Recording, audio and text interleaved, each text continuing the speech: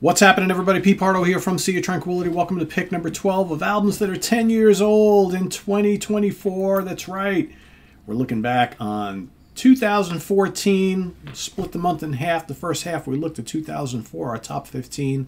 Now we're doing our top 15 from 2014, celebrating albums that are 10 years old, 10th birthdays, 10th anniversaries, however you like to look at it. Today for pick number 12, going to go to Sweden for a third full-length studio album from this band, and to date their last. Very sad about that. The album is called Motherload. The band is called The Graviators. Yes, indeed. 3 kick-ass albums to their credit. I wish there were more.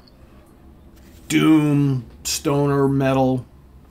If you love classic Black Sabbath, but certainly the great British band Cathedral, and certainly the great Candlemass, maybe a little bit of Pentagram, got a little bluesy, heavy rock, like Zeppelin-y type stuff going on here as well. Killer record, and I wish there was more. I always loved the cover too as well. And this came out on, what record label is this? On Napalm Records. Wow. Forgot that they were on Napalm Records. In the band for this album, we've got Nicholas Sjöberg on vocals, Martin Fairbanks on guitar, Johan Holm on bass, and Henrik Bergman on drums. Special guest Petrus Fredestad on Hammond organ, Wurlitzer piano and synths, and Johan Bergman spacey sounds on one track. Yeah, I remember when this came out, I was big into this band, this and the album that came before it, and really eagerly anticipating more, but then like kind of the years went by and I kind of forgot all about them. It's not until I was doing like the Forgotten Favorite show last month that I kind of like rediscovered and looking for bands to talk about during the Forgotten Favorites month. I was like, wow, you know, the Graviators, band that probably could have been really something on the doom / stoner scene, but it's been like a decade.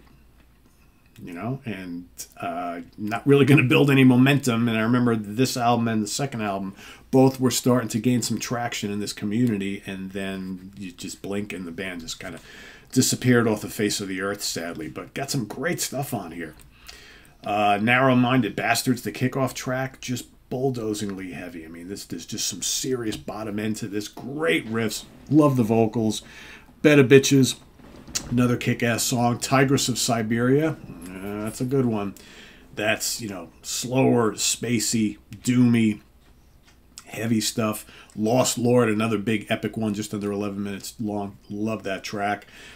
We've got Cope Authority, another cool one. Drowned in Leaves. Eagles Rising, the last 2 tracks are so good. This is another one of those albums that, like, it starts off really good, and then it ends really well. You got Eagles Rising, about 9 minutes long. That's just got a menacing, crushing riff. All you Sabbath Candlemass fans. And the vocal style kind of reminds me of Lee Dorian from Cathedral, a little bit in spots. It's got that little slight psychedelic kind of stoner edge that Cathedral adds to their flavor of doom. You kind of get a similar type thing coming on here. And then Druid's Ritual is the last track, and that's like 13 minutes and change. Terrific. So a lot of like longer tracks with moments of atmosphere and psychedelia mixed in with that bulldozing doom that they do so well. Killer album. Let's show you inside, right? There we got the guys right there. They look the part as well.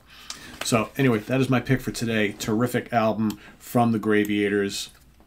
Maybe their last ever. Don't know. I should kind of look into that because I don't think I ever really heard of them definitively being done. But man, 10 years is a long time. Maybe they all moved on to other projects and things like that. It's possible.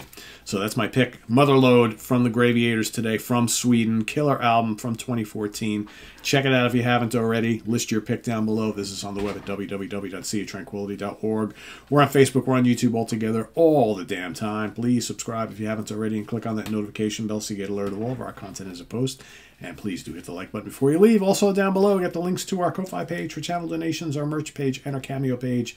Thank you in advance for all your support there, as always, and we'll see you soon here with more stuff. It's What's Hot with Sea Tranquility Day, because it is Wednesday. Loads of new reviews on stuff today, so don't miss any of them. They'll just be coming at you during the day. Hope you can spare 5 or so minutes for each clip to check them out, and hopefully find a new album to love in your collection.